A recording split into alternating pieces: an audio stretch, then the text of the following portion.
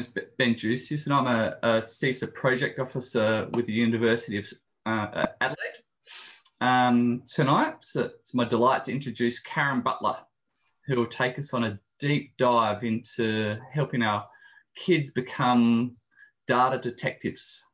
Now, Karen is a curriculum manager, technologies R6 for South Australia's Department of Education in South Australia. And Karen is currently working on developing South Australian curriculum documents, which are designed to support SA teachers to implement the technologies learning area. She'll be presenting classroom ideas, curriculum overviews, and also lots of Easter eggs. So that'll be Devil. So presenting Devil in the Detail. Now we'll using Zoom. Just to be aware that we've got try and keep your mute of the microphone and video and chat function. And if you want to have non-verbal and non-text reactions, you've got that option there as well.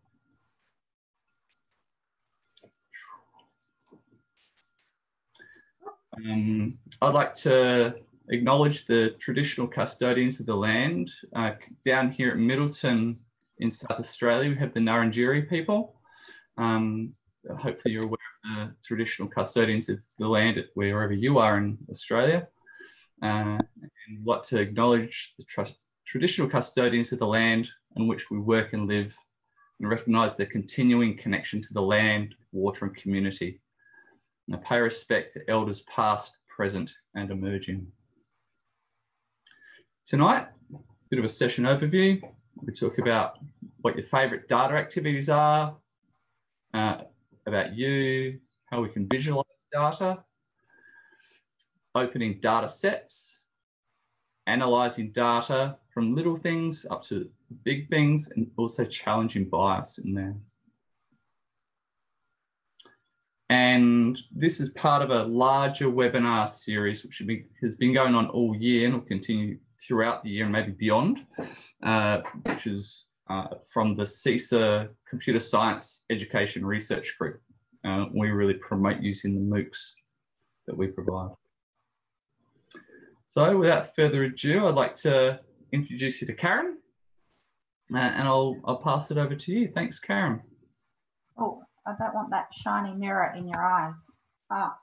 Hi, I'm actually also representing EdTech SA today. That's our teacher association in South Australia. And on the screen at the moment is our president, Tina Patakis. Hello.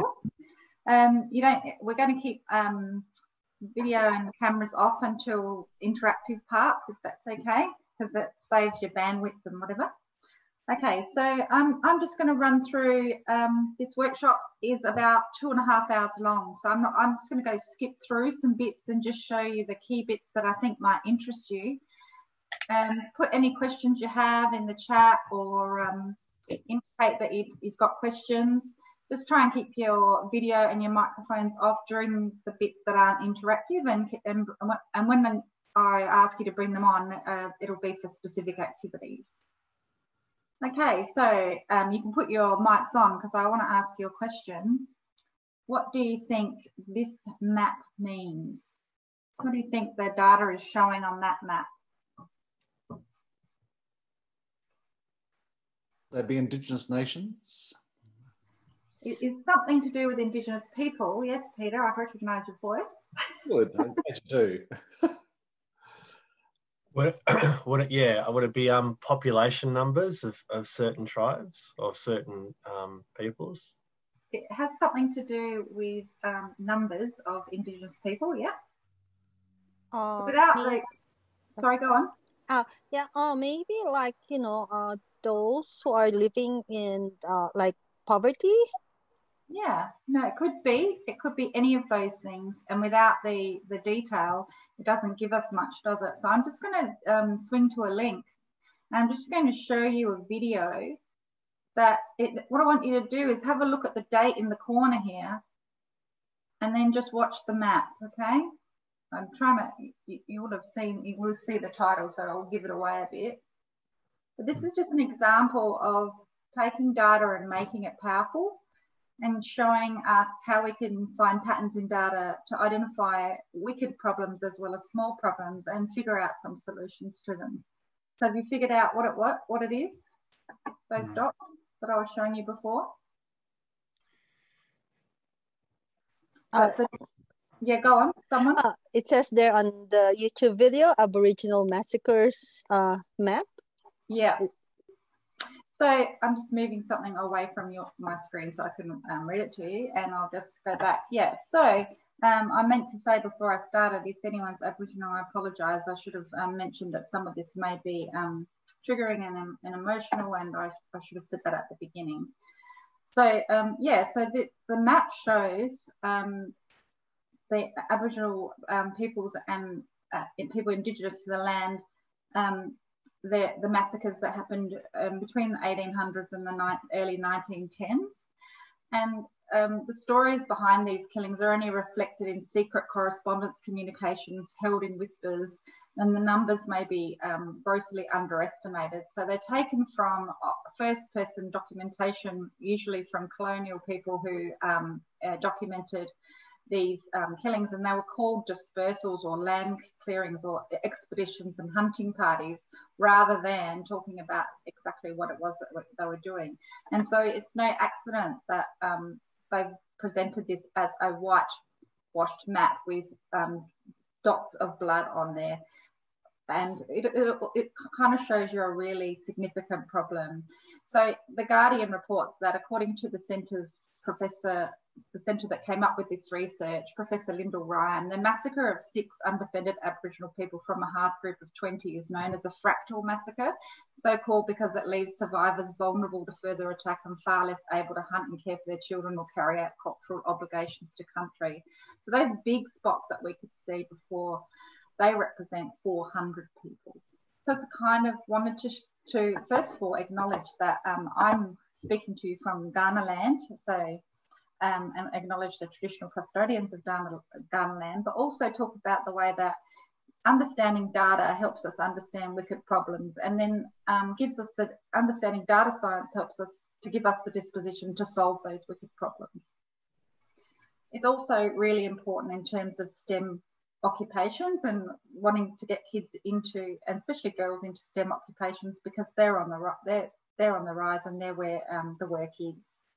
So we want to switch kids on to being data detectives. So I'm going to go through some activities that might do this. Just wanted to draw attention to this little girl. Nora Keegan noticed that the dryers in toilets, public toilets, tend to be closer to children's ears. So she set out on a study all by herself that was published in a medical journal in Canada. So it's just an example of how kids are switched on to this. They want to be engaged in this. They want to have a say in what's meaningful to them. So it's not hard to engage them when we give them real problems to solve.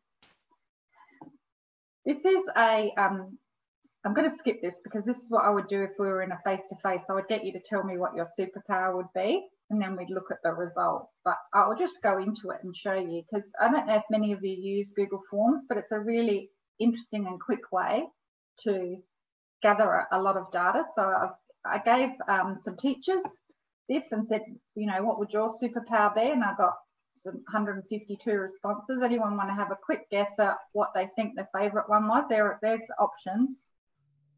What would your superpower be? Call it out. Oh, you'd have to say time travel would be pretty cool. All right. Anyone else? Speak any language. Yeah. Oh, breathing underwater for me. Yeah. I speak underwater, but I just don't know if I can breathe. Might be able to speak anywhere, Pete. No, yeah, I think time travel for mine too. Yeah. All right. What do you think most teachers pick? These are all teachers that took this survey. Able to read minds. Able to read. Yeah. That'd be terrifying. Well, here's what they picked the most. Yeah. Time travel. There you go. I'm not sure why that is. Do they want to go back and do a career change? Or do they want to go back and correct their mistakes, or what is that? But the second most popular, able to read minds and healing powers. So Google Docs and Google Forms or Microsoft Forms, any of those forms give you the chance to be able to collect data really quickly, and it all goes automatically into a spreadsheet that you can then use and manipulate any way you want. So finding the data is not hard at all. So Karen, I might just pop in there and say that Karen's sharing this slide deck with you. There's a bit.ly link at the front and the end of this. And pretty much everything on your screen's got little links to videos and little Easter eggs and things that she's hidden among it. So it's actually quite fun to explore that later on after this is finished. Yeah, so I won't be able to go through all of it. So have a look when you finish. It's open to anyone to have a look at, make a copy, use with your staff or whatever. So yeah, stuff hidden all the way through it. So why is a teacher's preferred superpowered time travel might be a question that you would ask. And then their second preference, able to read minds. Why would that be? And so what other data would we need to collect? And, you know, what business opportunities would that provide? So we can think of all different ways that we can collect data, and it's not hard to collect the data. So I was just wondering if you do data collection activities with your kids, and what might your favourite data activities be? Just put them in the chat. If you've got links to anything, that would be awesome too. So I'm currently writing units about the digital technology subject, and a main component of that, or the underlying principles of that, is teaching about computational thinking. And data is in every step of the computational thinking, but there's two ways of addressing the data strands in the Australian curriculum.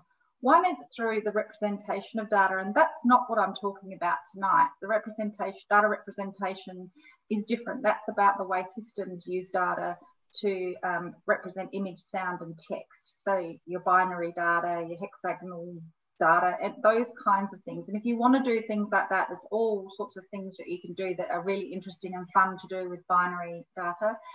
This one is from the CS Field Guide, just to show you an example of the way that all images can be represented as numbers. So this is an image, and you can upload your own low resolution images into this. So the link is in the slide deck.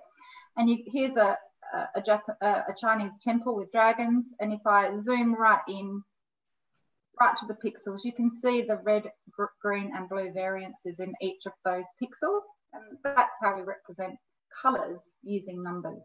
And you can have a possibility of 256 colours, which is a nice kind of bit length. Okay, so back to what we're really talking about is collecting and analysing and managing data, which is another substrand of the Australian curriculum, although I think they're calling them threads, not substrands, but I call them substrands. And what do we do with this data once we collect it? The main idea is to solve problems, and we want to create digital solutions to those problems. So one of the digital solutions that we create using data is AI. So I was just going to show you a quick thing about what AI is, and make sure you put questions in the chat, and I'm happy to stop and answer anything as we go along. Machine learning is all about statistical models. You probably know about parametric models, like when you're calculating the mass of the moon and you have a formula. If you know the variables, you can calculate the answer by plugging them in and doing the math.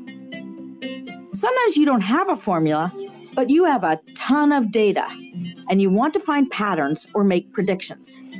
In this case, you'd use non-parametric machine learning models. I'm Lauren Shore, and I'm a scientist who's been at MathWorks for over 30 years. I'm going to walk you through the 3 types of machine learning: clustering, classification, and regression. First, we'll talk about clustering. Suppose I give you a stack of cards with pictures on them, and I ask you to sort the cards into groups. Different people group these cards in different ways. What's on these cards to cause that to happen? Well, they are pictures of dogs, cats, and birds. Some of you say, aha, I see 3 different groups here. Clearly dogs, cats, and birds. Some of you see four-legged animals versus two-legged animals, and you put the cards into two piles. And those of you who put them into one pile might say, they're all animals.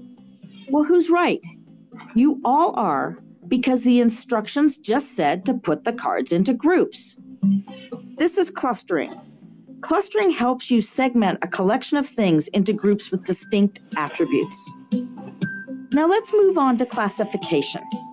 You have the same cards, with each one labeled with 3 categories, either dog, cat, or bird. You need to determine the features that help distinguish between the different animals. You use these features to train a model, which will determine whether something gets labeled as a dog, a cat, or a bird. Now I give you a new image. What category does it belong to? Well, let's run it through the model to figure it out. This model is good at classifying only dogs, cats, and birds, but it clearly wasn't developed for anything else. It did the best it could with a horse.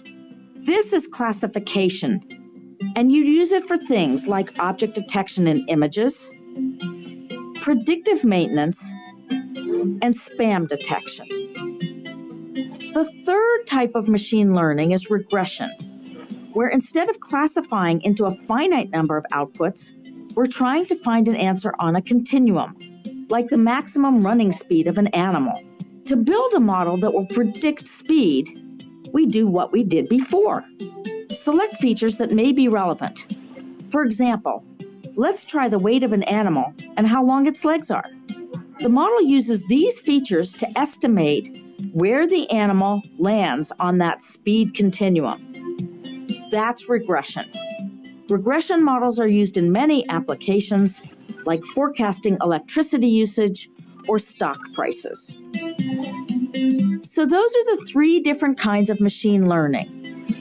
Machine learning is an incredibly complex topic, and I've just skimmed the surface here.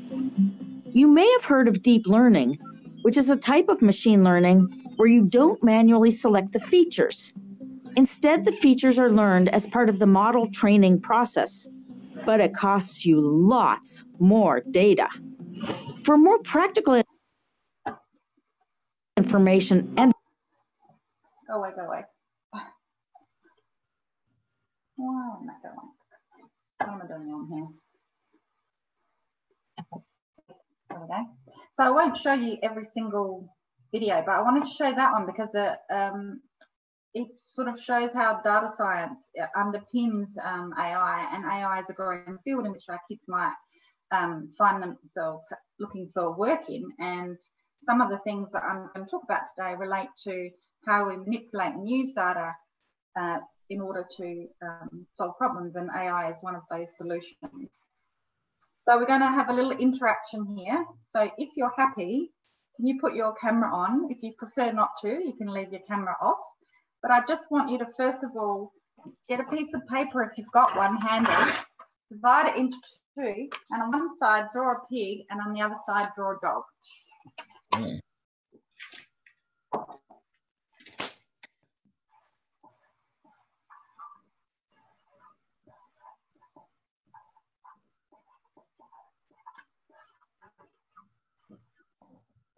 And when you're ready, put your camera on and show us the 2 pictures.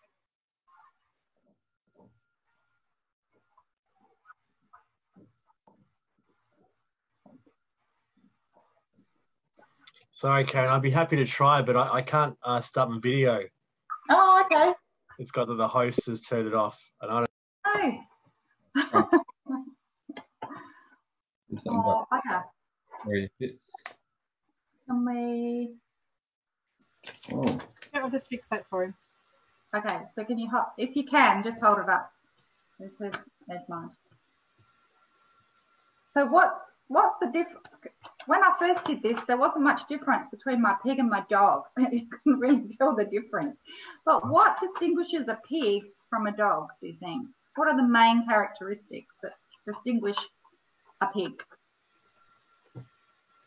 The snout? Yeah. Wiggly tail? Oh, yes, I left that off. The wiggly tail. the tail, the body weight, the lack of hair or coat. Yeah, and then panting tongue. Yeah, and the dog. And so this is just a way of, if you get all the kids or your staff to do this, this is a way of talking about how we can find patterns in data, so we can see that what distinguishes a pig from a dog. We can also see these as universal symbols, like all around the world. I could go anywhere and they would probably recognise, if it wasn't such a bad drawing, that that's a pig and that's a dog. Because we have these universal symbols. So it's probably the tail, the ears, and on here it's the nose and the squiggly tail. So, but we can collect data about the patterns and then we can create solutions. And Google's done just that with something called Quick Draw. Has anyone used Quick Draw? So here's Quick Draw, and you might want to have a go at playing it with your kids. And it's an AI machine that's learning all the time as we draw to it. So you go in, you draw a bucket. So I'm going to draw a bucket and see. I see square. Oh, I know. It's bucket. And then we might draw. I see nose. Oh, I know. It's knee. Oh, okay. Eraser. I'm not sure. I see elbow. Oh, I know. It's eraser. You see, it's got good at this. I see nose. Oh, I know. It's hammer. How did it get that? Okay. I see diving board. Oh, I know. It's police car. I see circle. Or donut. Or cookie. Oh, I know. It's pizza. Okay, so, and then you can go into any one of those drawings and see the way that they've been drawn, and you can see how quickly it identifies what I'm drawing, because it's analysed thousands and thousands and thousands of drawings. And it's also got, where was I? If you go into here, you can have a look at the data sets and see what they've drawn. So if I go down, scroll down to P, I can probably find pig, and you'll see, where is pig? There it is. And you'll see that thousands of people have been drawing pigs, and it's probably that snout and the ears that it picks up really quickly. So, you know, that there's a lot of fun in data science in terms of finding patterns and then creating these clever solutions. But there's also like identifying patterns in the data that identifies kind of where we're at in terms of thinking about the things that are affecting us for this time, and why we might collect data on a certain subject, and being open to finding different sort of patterns in the data and digging deeper and seeing what else is in there. So here's a guy that is a data scientist and a journalist. So he's a data science journalist, and I'm just going to show you a little bit of what he found by just digging deep into data. Landscape now. I need to imagine what a landscape of the world's fears might look like. Let's take a look. This is mountains out of molehills, a timeline of global media panic. So I'll label this for you in a second. But the height here, I want to point out, is the intensity of certain fears as reported in the media. Let me point them out. So this, swine flu, pink. Bird flu. SARS, brownish here. Remember that one? Probably COVID. The millennium bug. COVID. Terrible disaster. These little green peaks are asteroid collisions. And in summer here, killer wasps.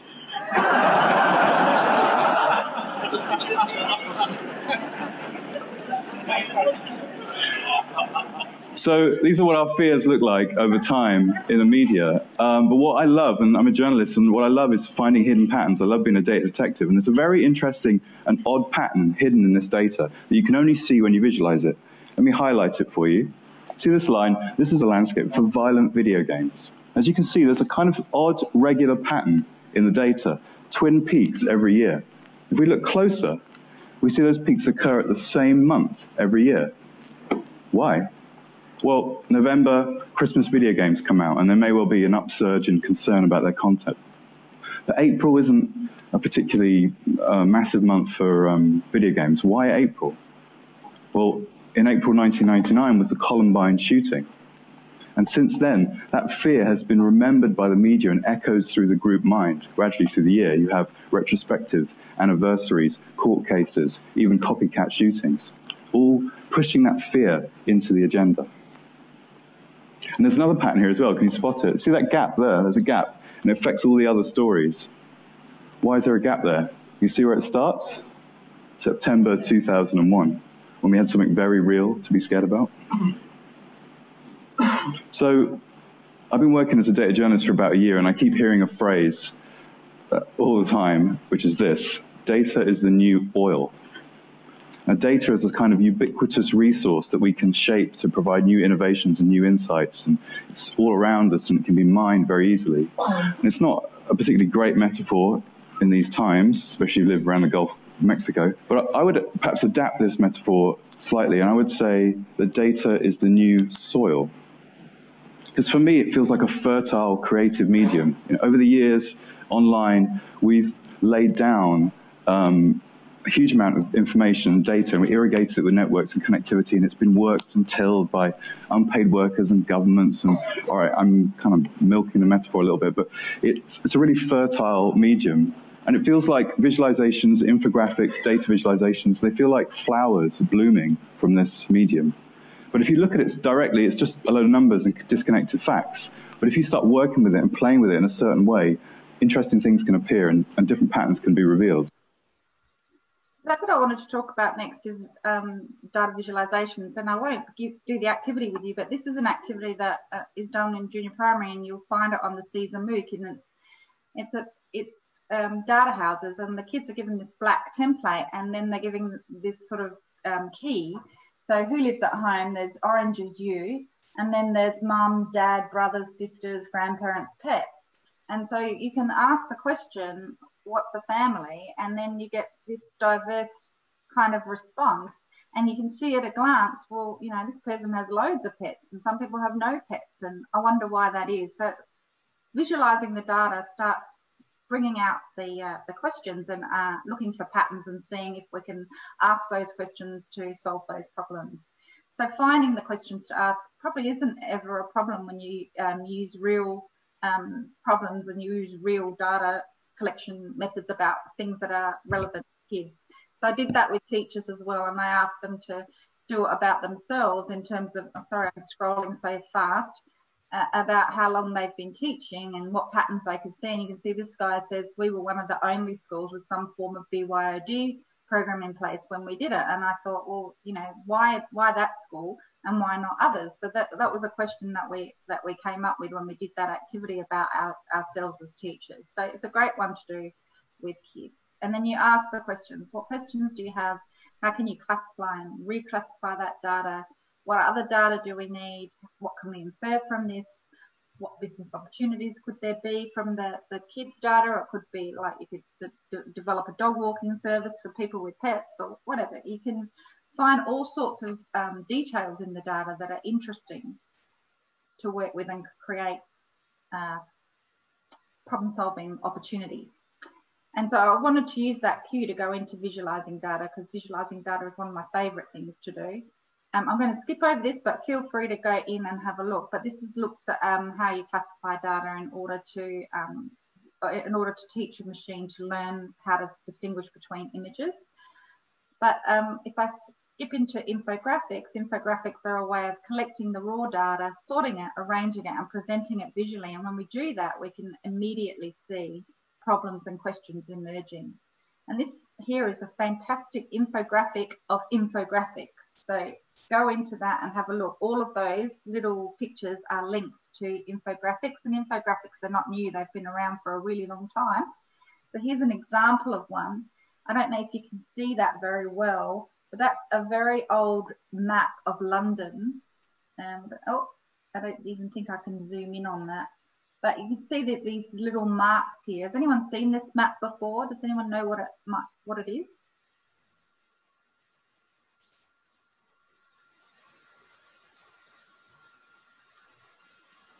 Anyone in the chat? Not No? sure. It's just not sure, Karen. Okay. Well, you can see that there's these little marks here. Every time that something was noticed, the mark was put there. And this is Broad Street here in London. And so this was the map that John Snow developed when cholera broke out in London in the 1800s. And so every time there was a case of cholera, he put a mark on the map of where that case was. And he noticed this cluster here. And what they did from that was they traced the source of the epidemic to this one well, which had been built next to a sewer. Why? We don't know. But using data visualizations helps us to identify the problems. And that problem was solved by closing down that well and making sure in the future wells weren't, positioned next to possible polluters. So it was 1855 that was created. So it was a really incredible example of how infographics are not new, and our kids can engage with them in all sorts of different ways with maps and all kinds of graphic tools that are available to them. And we can move beyond the column graph and the bar graph and do some really interesting things with visualizing. So Florence Nightingale is another example. This is a polar map here. So every time there was a wound, she would record it. This is in the Crimean War. Every time there was a death from the wound, she would record it. But every time there was a death from a secondary infection, she would also record that. And you can see that's the blue there. And what she discovered was that more soldiers were dying from secondary infections than they were from actual wounds. And the reason was quite simple, was that the medical staff were passing bacteria from one patient to the other. They weren't washing their hands. Very relevant for today. So she instituted washing your hands between patients, and it drastically reduced the number of deaths by wounds in the war situations. So that's what I wanted to talk about, how we can, use all sorts of different visualizations to figure out the patterns of and the questions to ask. And one of those ways is, so having a look at those is, but if you do a human pie graph, so I've used, it's very blurry and hard to see, but I've used this human pie graph here. So kids would say, you ask kids what their favorite screen participation thing was. We've got coding. I've made this up, by the way, I haven't done it. I just took this as an example. Codings, and this meant social, chatting, making movies, gaming. And if you get them to stand in a circle, right in the clusters of like-minded things that they choose, and then you just put a ribbon from the center out, you can actually physically create a pie graph. And then by doing that, you don't even need protractors and angles. You can actually get kids that engaging in this and thinking about pie graphs without having to get into that really technical stuff of using a protractor and trying to figure out the angles. And this is a polar map, so similar to Florence Nightingale, that instead of going in a circle, they've gone in lines. Although, am I missing one? No. So they've gone in lines from the centre radiating out, and you can see what's more popular. So physically graphing, getting kids to actually physically enact a graph is a really great way of getting them to figure out why visualizations are important. And these are a whole heap of Easter eggs you can go and investigate later. I think Ben got stuck in Dollar Street, which is about how much average people across the world earn and what their houses look like. It's got photos from inside their houses and what they do for a living and things like that. This internet in 1 second, it's a live data feed. Selfie City is what our selfies say about us, and all the different countries, what kind of selfies they show. So have a look at that if you're interested. There's too much to go through, but you can go through and have a look at all the different things. And the open data sets are a really great way of engaging kids in public data and figuring out problems. And one of the apps I really love is CodeApp. I don't know if you've seen CodeApp before. If you've done the Joe Bowler MOOC on data science, you will have seen this. It's got data sets in there already that you can choose. So you might want to look at the duck pond or the seals. I'm going to pick roller coasters and open that. And it will immediately populate with a spreadsheet of open data, a dot map, and then you can have a look at your spreadsheet here, and you can say, okay, I'm really interested in, I'm just going to move that over here and make it big again. Come on. Yeah, you can have a look over here and you say, okay, I'm really interested in the types of roller coasters. And then you can drag that over to here and put it down on the x-axis, and it will immediately graph those dots for you. So most of them are wooden. I mean, most of them are steel, and some of them are still wooden. And you can also have a look at the two sets of data by pulling another one in. So let's have a look at what states they appear. It's American data, but you can upload your own open data sets in there as well. So these are the states with wooden, and how many wooden and how many steel they've got. So you can change those X and Y axis without having to have any kind of coding ability or anything. You can just see those visualizations immediately, and you can use your own data sets on that app. So but there's open data sets all over the place, and these link to different ways of using open data sets. So I would like you to think about the way that we engage kids with graphic representations or presentations of information. And the three questions that Joe Bowler suggests we ask is, what do you notice? What do you wonder? So questions. And what do you think is going on in this graph? So I'm just going to show you a graph. I've included this in my unit that I'm working on. And if you would like my unit of work and you want to try it out and tell me how it goes, I'm happy to give it to you. It's a Year 5 unit of work, and I'm happy for you to have a go at playing around with that in your classroom. So this, I've based it entirely on the topic of screen time, but you could use any example of an investigation. I've just worked an example through of how you might look at data sets and analyse them and sort of lead kids into asking questions and finding problems. So if you look at, this is a really good one because it shows how data can be misleading. So first I'm going to ask you a question. If you can turn on your mics and answer, what do you notice first about these two graphs? Don't be shy.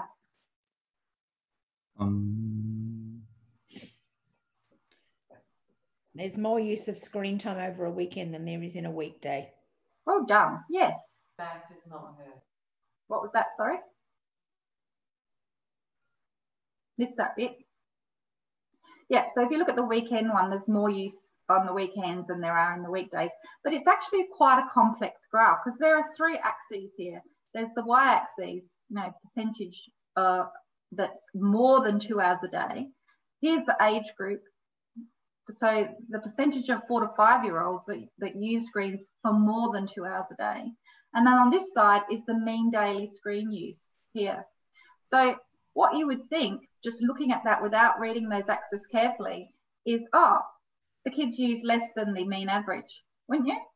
Would you look at it and think that? Yeah. That's immediately what I thought when I looked at it. But when I looked at it deeply, I thought, actually, no, this is the percentage of 4 and 5-year-olds who use more than 2 hours a day.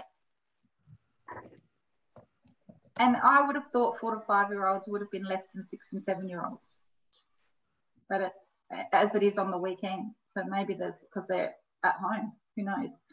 And this is your mean average minutes spent on screens. So it's a good way of saying you have to be really careful because sometimes the way that something's visualized can be misleading.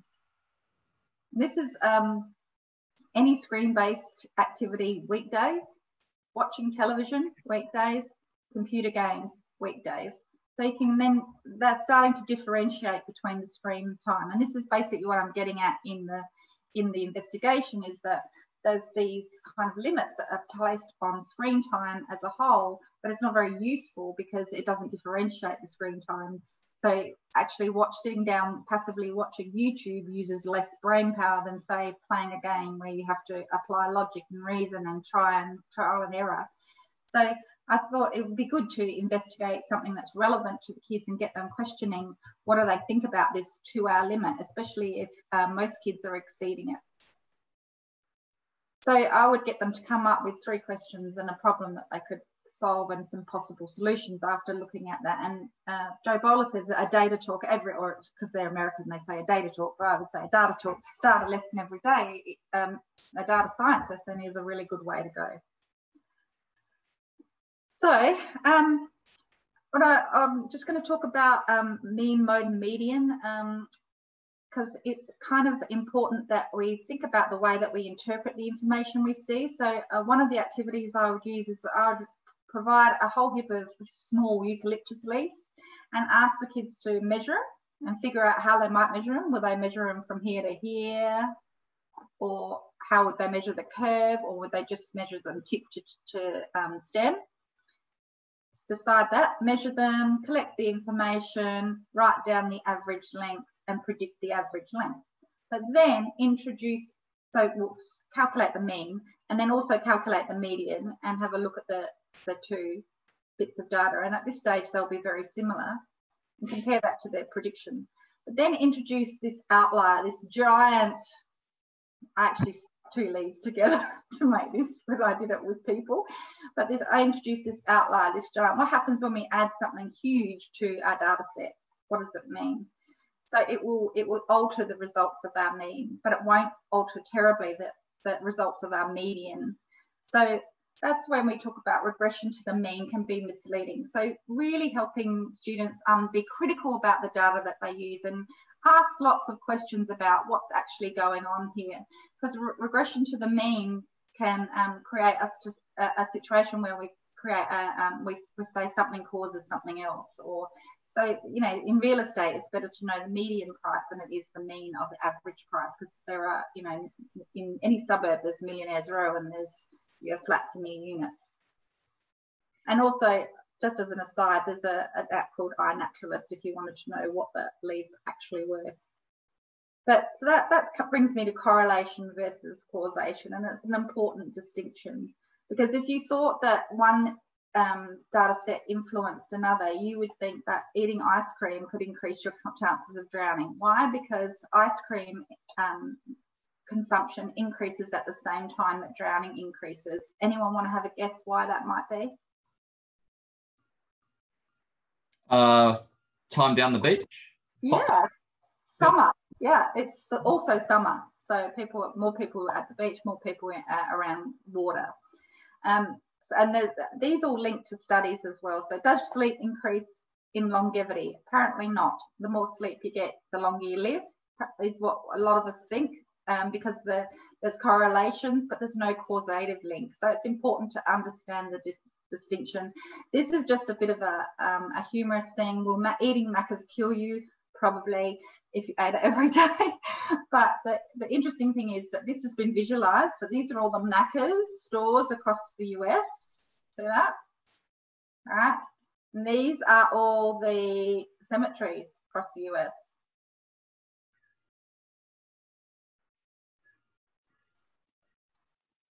So you can see they're remarkably similar.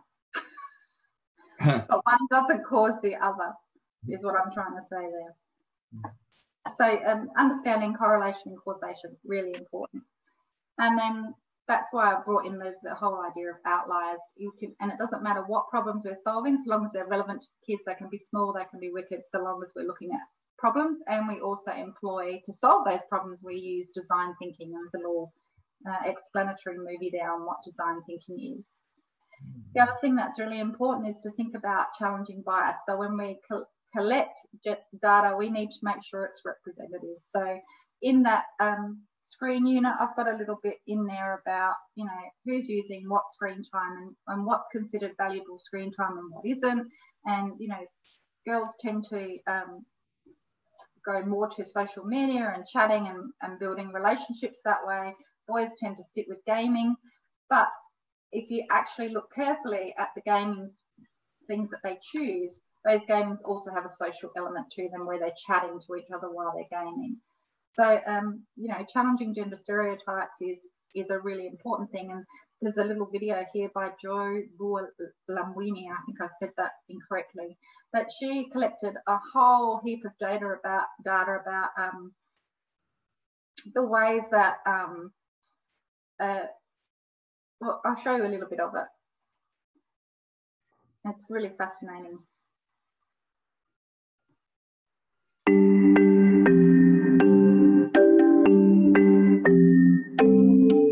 Hi, I'm Joy, and I research how computers detect, recognize, and classify people's faces. In my TED featured talk, I spoke about my experience with the coded gaze, my term for algorithmic bias.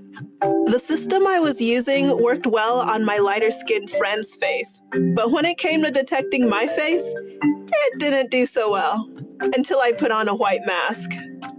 After my talk was posted, I tested my speaker image profile across different facial analysis demos. 2 of the demos didn't detect my face.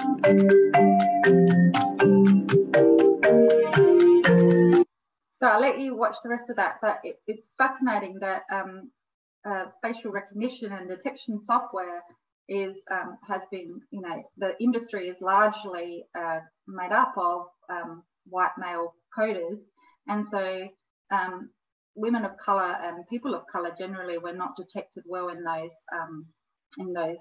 algorithms that were created based on millions and millions and millions of data sets of faces.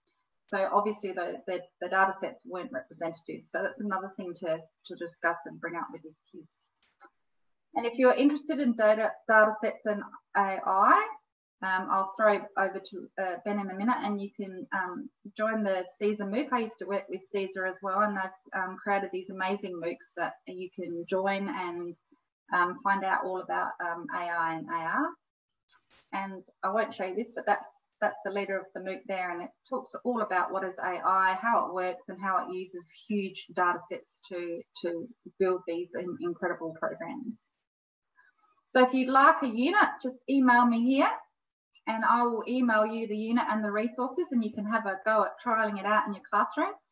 But I've really skimmed the surface of how you can grow data detectives in your sites, and rather than devil in the detail, I think there's actual beauty in the detail, and the more we can get kids digging in and diving in and really questioning and being critical about the data and visualizing it in really creative ways, the more we can get them to demonstrate that disposition to solving the world's wicked problems. So thank you. That was a zoom through. Thanks. There's the slide deck if you would like it. Cool. Yes, I'll give you time to write that down. And as I was saying before, I really suggest you do take a good look at that slide deck, because I know Karen skipped over heaps of little hidden gems right through that you can use tomorrow in your classroom. And I had the opportunity to have a look at this before Karen presented, and yeah, I've used the stuff, especially the one about the money street. Dollar Street. Oh, he's glitching. Which was cool. Kids love the toilets. It's very good. Yeah, so as I said, and Karen did mention about the MOOCs. If you haven't you're glitching. opportunity to have a look at the MOOCs that range. Yeah, sorry, it's you right? You're just glitching a bit, John. Are you okay? Yeah, sorry. I'm out in the country. Yeah, so if you haven't had the opportunity to have a look at the University of Adelaide MOOCs, I fully recommend. It's great for people starting out or going right through. And certainly the latest ones about the cyber security is really good for high school kids as well, if that's your thing. Big thank you for scooting through that, Karen. I really appreciate it. And I think the other participants do as well. If you could feel free to leave some feedback. We're always interested in improving our game. And